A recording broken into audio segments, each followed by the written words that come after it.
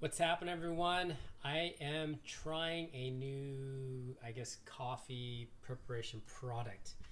It's Wacaco's Pipamoka or Pipamoka.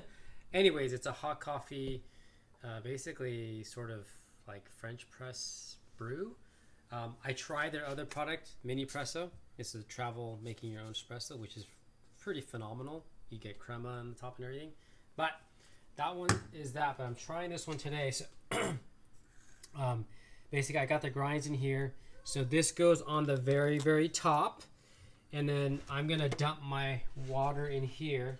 So I'm going to go for about, let's say just a 3/4 cup. So I'm just waiting for it to fill all the way to the top.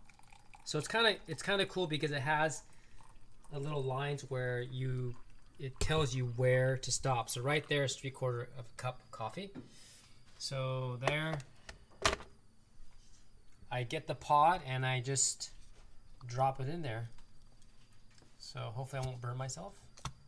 There it goes. So say the instruction says it takes about 40 seconds for it to drop all the way down to the very, very bottom.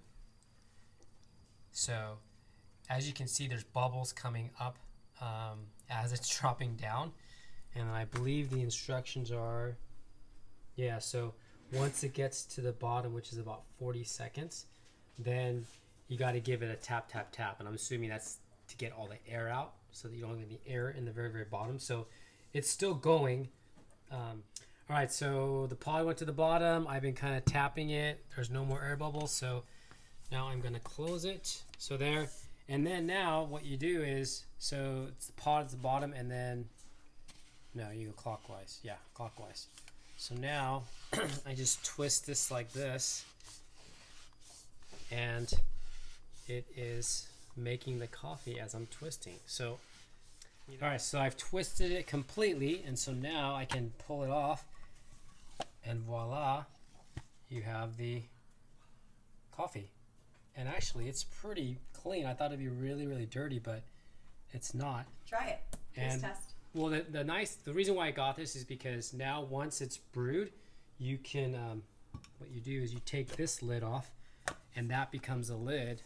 So you screw this on, and it's supposed to be hot for 2 to 3 hours at a time, which is pretty awesome because then you can have hot coffee if you can't drink it all right away. All right. But give it a test. Ooh, it's hot. That's pretty darn good. I'm more of an espresso type of guy, but that's pretty darn good. As you can see, maybe more beans hot next time since you like it strong. Yeah, maybe a little more beans, but that was pretty darn good. And then now I can go film the boys or go take this, and then I have hot coffee in about 2 hours.